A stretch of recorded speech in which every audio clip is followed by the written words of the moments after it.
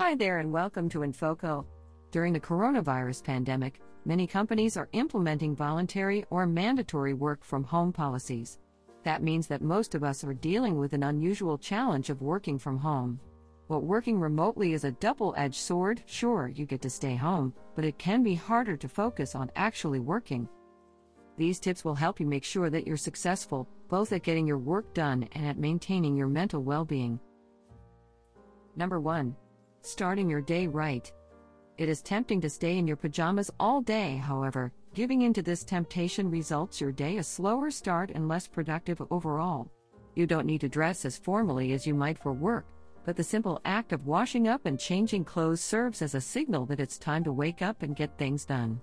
By just cleaning up and putting on clothes suitable for public viewing makes you feel human and confident. This will help draw the line between being at work and being just at home. To feel human might seem like an odd thing to have to actively think of, but it's especially important at a time like this to keep you attached to your normal life and the real world. Take a shower, brush your hair, even put on makeup if that's what you'd usually do. Waking up and taking care of your appearance can go a long way toward helping you feel like you're taking care of yourself. Number 2. Create a home office workspace. It is very important in keeping your work and home lives separate. If you never fully disconnect from work, your work productivity will suffer and your home life can take a hit as well. The separation between work and home is physical, and you want to try to recreate that as much as possible with a designated physical workspace at home. Your workspace doesn't have to be its own room, but it should feel as separate from the rest of your home as possible. Try to make your workspace comfortable with a chair you can sit in for 8 hours a day and a few decorations. Find an area with good natural lighting if at all possible. That's why it's also important not to spread yourself across your home. While it might seem great to be able to move from desk to couch to bed, if you let your laptop creep into your downtime space, it makes it harder to keep your work separate from your home life. The key here is to do whatever you need to do to leave your workspace. Number 3. Define your working hours. Just as you designate and separate your physical workspace, you should be clear about when you're working and when you're not. This means holding yourself accountable, but also recognizing when enough is enough, just as a good manager might. Tell yourself it's time to put work away, recharge, and start tomorrow with a fresh mind. Get your best work done and be most ready to transition back to the office if you stick with your regular hours. The work will be there in the morning. Communicate with the people you live with to establish boundaries so you can cut down on distractions during the workday, and then disconnect and give the people you care about your full attention. If you live with other people, this separation is even more critical. Having a separate time and space to work will allow you to be more present in your home life. Plus, if your role is collaborative, being on the same schedule as your coworkers makes everything much easier. Number 4. Create transitions in and out of work. Your morning commute not only gets you to work from one physical location to another, but it also gives your brain time to prepare for work. Commuting to work is a kind of transition to give your brain time to prepare for work. Just because you're not traveling doesn't mean you shouldn't carve our equivalent to the routines to help you ease your workday. At home, you can read the newspaper, listen to the music, or even do some cooking for breakfast. At the other end of the day, the evening commute does the reverse. Commuters often take for granted the time they have in the car or on the train to wind down from a hectic workday and mentally prepare themselves for their evening routine. Give yourself something that will signal the end of work and serve as a buffer. Cook dinner or take your dog for a long walk as soon as you are done for the day.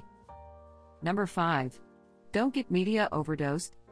Right now, one of the biggest distractions is the news.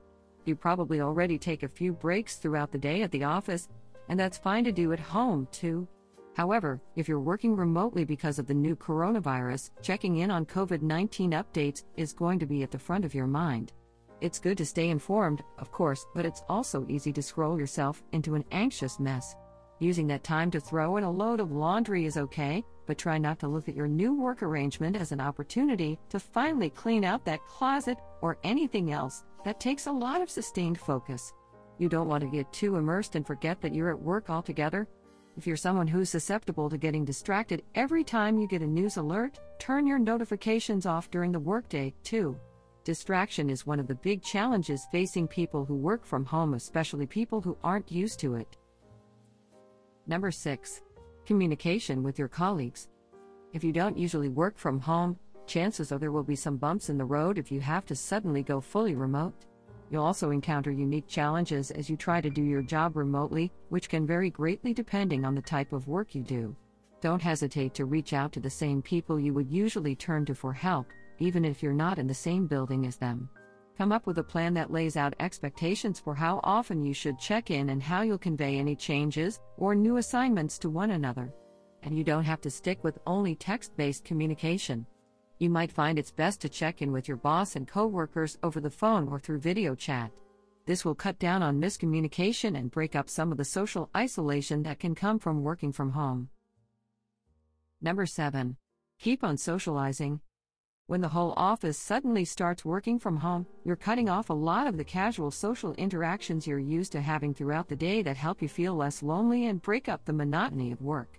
Solve this by talking with your coworkers throughout the day through the many social medias Line, WhatsApp, WeChat, or however your company communicates. You can also schedule morning video call kickoffs with your whole team so you make space for that first getting into work small talk, or carve out time for other check-ins throughout the day.